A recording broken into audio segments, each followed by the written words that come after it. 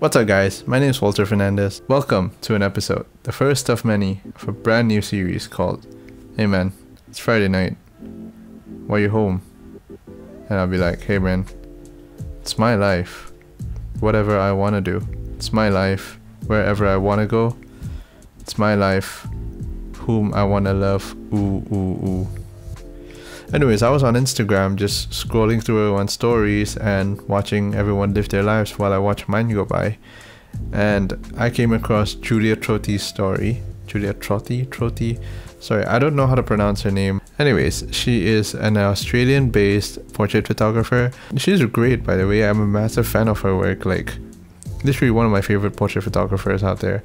She does YouTube as well. I can genuinely say I've probably watched every single video of hers in the last 4 years, or maybe 3 years. Anyways, I saw in the story that she made an editing app. I was like, an editing app? Like a photo editing app? And then the next story she mentioned it was free. I was like, oh, yeah, I should totally check it out if it's totally free. So I use an Android, and I downloaded it on the Play Store. It's called Digital Film. I don't know why it's called DFAP here, but it's Digital Film App. I don't know, there's an extra A there. Anyways, it starts off like this, the home page, and to get started, tap on the plus button to import photos from your library. So I already use Lightroom for my professional work on the computer, so I don't really need another editing app for professional work. What I do want to try is if I could get an app that I could use for, you know, just casual everyday phone pictures. So I'm going to be uploading some pictures I take on my phone and then see what results I can get from this. So I just selected the photos, now it's importing 5 photos. Alright, fairly quick. So let's start with this. And whoa, subscribe to access all presets. What? This is not free. But it's very cheap though. It's just 57 ringgit, 58 ringgit per year. It's fairly cheap. Anyways, let's not do this first. Let's see what... Okay, you can use the app without... That's just for the presets. Okay, that makes sense. So let's jump into the first photo. And what's this? Are these filters? Okay, so these, I think these are filters. Yeah, some of these look good, by the way. Fields looks good on this.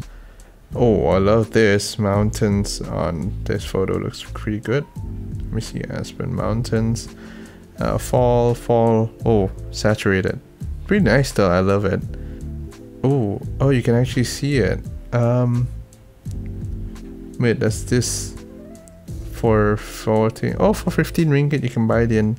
Oh, you can buy packs. Oh, this is cool. Okay.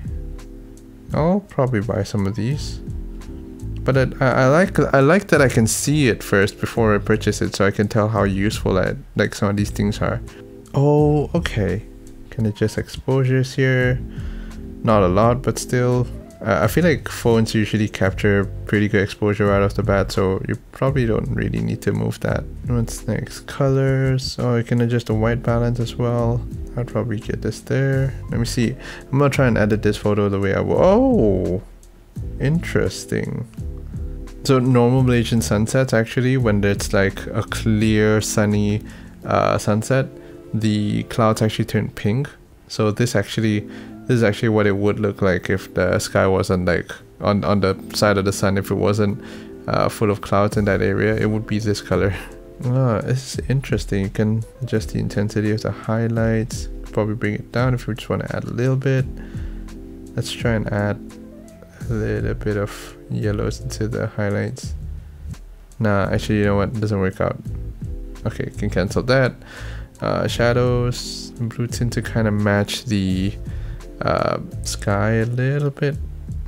I do want to bring down the shadows though. How to bring down the shadow? Oh no.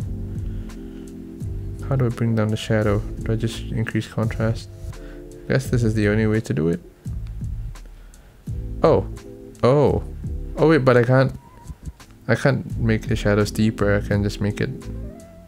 I can just lift them up and this brings highlights down. Okay, so I can just flatten them. Nice, so it's a pretty simple app so far. Let me try another one. Okay, so Story time. I got into an accident and I just took this photo of like police in front of my car. I did not hit someone, by the way. Someone hit me. Anyways, put this. Oh, this looks good. Let's try and edit this a little bit darker. Contrast a little higher. Bring the exposure back up. Sorry. So the white balance actually works in black and white and it treats it as... Okay, got it. So the white balance still works at black and white as a overlay on top of the black and white. Same as tints. Sharpen, don't want to sharpen this? A little bit. Grain, oh, more grain, more grain. Black and white, more grain, let's see. Okay.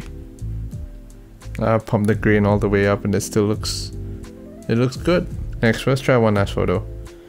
Okay, which one should we get? This one. This one looks nice. I like the warmth in this one. Let's see, is wild look good? No, I think this one. This one looks like... This one looks almost filmic, so very nice. This one. Actually, you know what? I'll go with this one. Then let's see, let's edit this. Bring down the exposure a little bit. Bring down the contrast. Now bring up the contrast a little bit more. Okay, color. Then you change the white balance a little bit. No, I want to keep it warm. I like the warm tones in this one. Let's keep it at 0. Okay, just a little magenta and saturation. I'll leave it as it is. Highlights, shadows. I don't think I want to add any of that. Highlights, nope, nothing. Shadows, nope, this is good. Very nice. Add a little bit of green. Let's see before and after of this. Okay, this is nice. I love this. So my thoughts on this app so far as I've used it for the first time is that I think I'll be using this as my everyday photo editing app. Like basically stuff that I take on my phone, I just probably throw it in there and just do some quick edits to like make it look how I feel like I want to look, and then just like, you know, put it out if I want to. I think it's really fun. I actually like how simple the design is and honestly how limiting it is, which is actually a good thing because, you know, it's not a bad thing for something to have limitation like this because it serves its function. It doesn't actually let you go too far. Like it doesn't give you that option to mess it too badly. I mean, you still can obviously, but I think the good thing is that it kind of limits you a little bit, you know, instead of like giving us the entire option to just like really screw up a photo. Oh, one last thing I really like. I like the highlights and like shadows, like the split toning effects that are available there. It's really cool. And like how the colors are limited to like those 5 options. I think that's really cool. Because again, the whole app I feel like is designed for simplicity and for the everyday use. So yeah, go check the app out. It's available on Android as well as iOS. And I hope you have a fun time with it. It's free to use, but I will probably be purchasing some of the packs of the presets just to try them out. If any of you guys try it out, let me know what you think in the comments down below. If you like this video, like it please. Subscribe to the channel if you want some more videos of my face. And that's all I have for you for this Friday night. See you in the next video.